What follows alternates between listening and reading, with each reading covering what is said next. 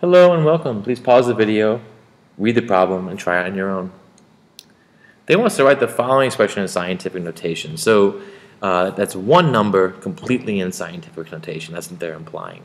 So here they didn't write a multiplication sign, but that's implied. Two numbers, both in parentheses, next to each other, imply multiplication.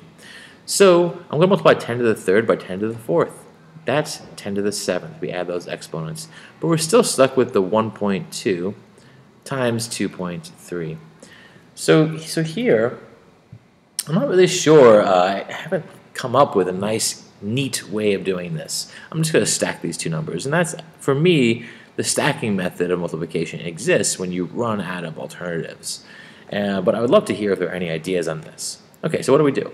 We multiply all the parts. 2 by 3 is 6, 2 by 2 is 4, 1 by 3 is 3. I shifted over place value because instead of multiplying tenths, this 2 is in the tenths place, I'm now multiplying by 1, which is in a larger place value, so the whole answer shifts over to a larger place value. 1 times 3 is 3, and 1 times 2 is 2. Now we add these parts up. 2, 7, 6. Where does the decimal go? Well, if you think about it, if you did 23 times 12 and you did all the calculations, right, you get the same thing. That would be 276. But we're not doing 23 times 12. We're doing 2.3 times 1.2.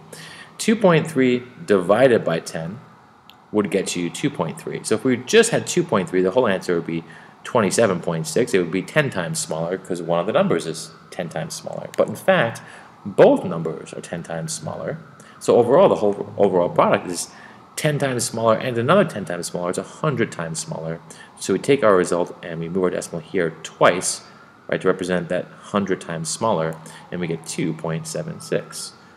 Okay, if you don't like that explanation, another way to do it is to count the digits to the right of your decimal point. That will match the number of places you move the decimal point. So there are 2 digits here. So when we face this spot, we move our decimal 2 places. Same idea.